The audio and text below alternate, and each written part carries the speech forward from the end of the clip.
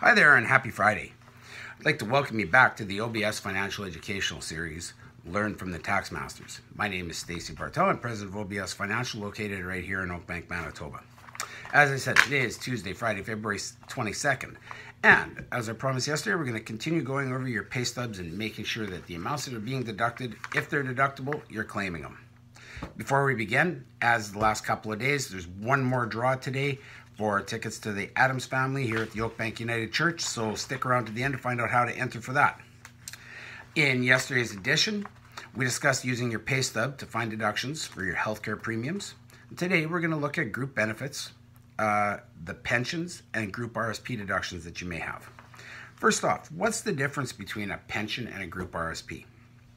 Well, basically the difference is more of a legal definition and if the pension plan has been registered through the Canada Revenue Agency. Right? Registered pension plans can either be in a defined benefit or a defined contribution plan, and there are certain legal restrictions or legislative laws that would determine how much and when you can take out. Group RSPs are normally done by plan sponsors, be it Sun Life, Manulife, other life insurance companies or investment companies, where basically you're putting contributions into an RSP that's run by a group off of every paycheck. Now, let's talk about pensions. Pensions, again, normally offered by large employers. They will be identified on your pay stub as being a pension contribution. The amount that you pay every 2 weeks from January 1st to December 31st will be reported on your T4.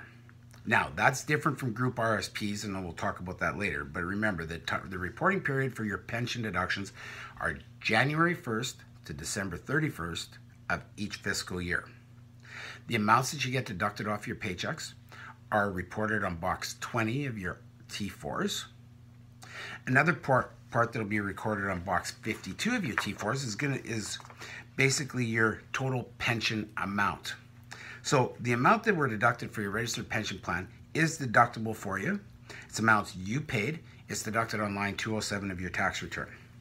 In box 52, which is your total pension contributions, that amount is what was deducted in total for you. So that's the amount you put in, the amount your employer put in, matched together, combined in one area. Now, as much as it gets reported on your tax return, you're not able to deduct the whole amount. The reason why we have to report on your tax return is it's to determine how much room you will have to purchase additional RSPs in order to supplement your retirement package. Okay? Group RSPs, typically issued by smaller companies that can't afford to have it registered, don't worry about the actuaries and everything else that's involved with pension plans. But yet it's for smaller companies that want to make sure that their employees are able to look after their retirement. Group RSPs allow employees to have amounts deducted directly from their paychecks and invested with a group sponsor. In many cases, after 2 or more years of employment, the employers will offer to add, supplement, or even match the amount of your contributions up to a certain percentage of your income to go towards those group RSPs. Now, depending on the plan, the employers may or may not have access to the amounts while they're employed and may only be able to access those group RSPs when they retire or discontinue employment. For tax purposes, though, these amounts are deductible as follows.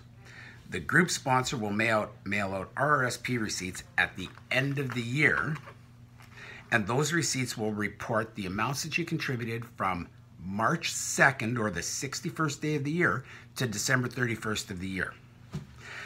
Because this is an RSP product, any contributions made in the first 60 days, so for example in 2019, any amounts contributed between January 1st and March 1st, which is a Friday, are deductible and must be claimed on your 2018 tax return. So those receipts that you get in the first couple of months, those are very, very important on your tax return. You cannot save those to claim them in 2019 next year. They have to be claimed on the 2018 tax return. Now, if you don't want to use them, as with all RSP contributions, you can choose to carry them over, but they do need to be reported on last year's tax return. So any money that you have taken off of your paychecks, you'll be issued an RSP receipt or RSP receipts depending on the period of when you contributed. The amounts that your employer contributes, you'll also receive RSP contribution receipts for.